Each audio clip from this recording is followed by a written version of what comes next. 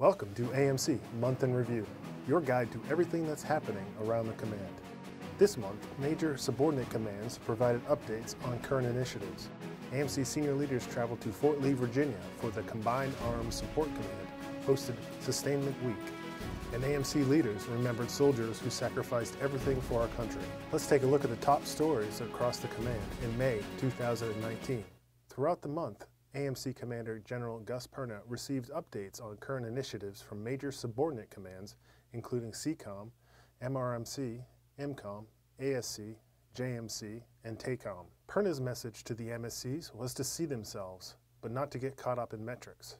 He said commands must measure performance, making sure soldiers have what they need, where they need it, and when they need it.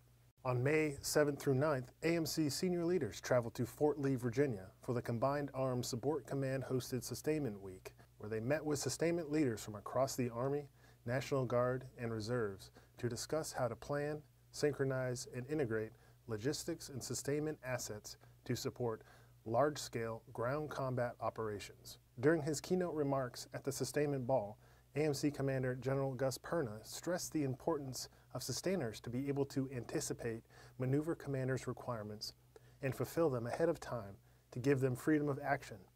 And on May 27th, the Huntsville community gathered on Memorial Day to honor service members who selflessly served and gave their lives. About 300 people attended the ceremony at the Veterans Memorial. During the program, 35 organizations laid wreaths, and General Perna served as a speaker, expressing his deepest regard and appreciation for the sacrifices made by fallen soldiers. This is more than just a ritual for us to come together. It is an outward, symbolic expression of a promise that we made to each other and to ourselves, a promise we must never forget and always remember those who have fallen. To find out more about these topics, visit AMC's webpage. And thanks again for checking out AMC Month in Review.